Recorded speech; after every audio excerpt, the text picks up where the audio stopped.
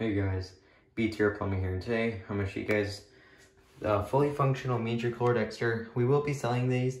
I'm not sure what volume we release them in, but let's see, it's tilting backwards a tiny bit. There we go. So as you can see, there's the water line right there. It is very highly detailed. It's not exactly perfect.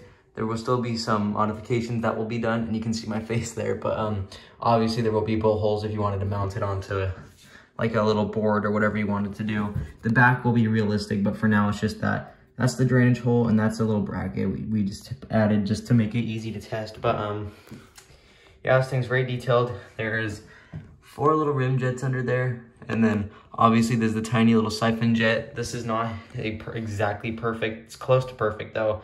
And we will be offering different sizes. Not sure what volume we're gonna have this out in yet, but this is just a prototype. But I'll give you guys a few flushes. Here's a normal flush.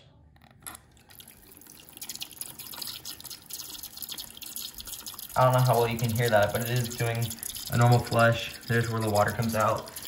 Here's the inside of the bowl. You can see it's having a blowout flush like a real Dexter would. And then I'll show you the rim jets.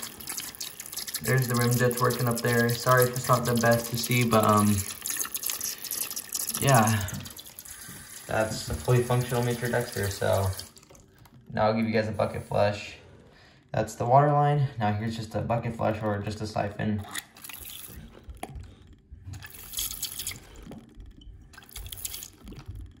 Let's give it one more.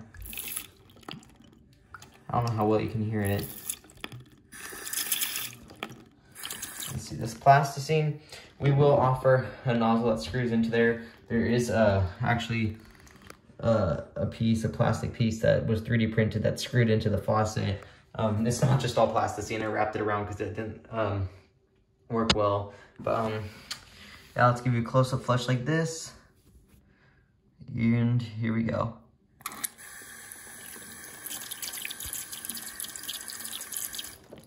So yeah, now I'll do even a closer flush like this. Here we go. So, yeah, now I'm gonna do a powerful flush. Here we go. Let's see, it's a little bit leaky. Got a soap bottle covering the water. Let me turn up just a little bit more. Yeah, that's about as powerful as I can get it.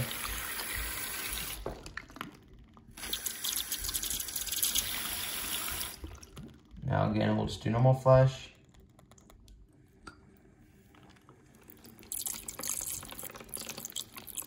I guess that would be considered an overpowered flush. Let's see, it's kind of hard to film this since it's so tiny.